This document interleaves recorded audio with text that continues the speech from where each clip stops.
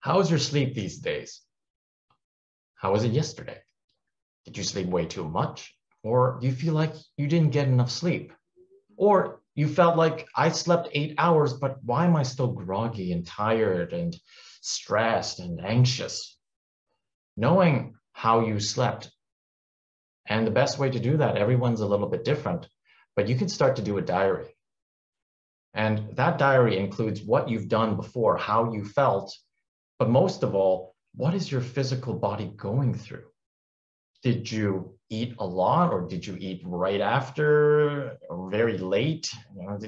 Or was it you were hungry the whole time? Or so many factors affect your sleep. And the only way for us to improve on it is to get real good data around what's going on. Your self-awareness will then help you. And I think you can then talk to somebody about it. But before that, are you aware? Are you getting enough sleep? Till next time.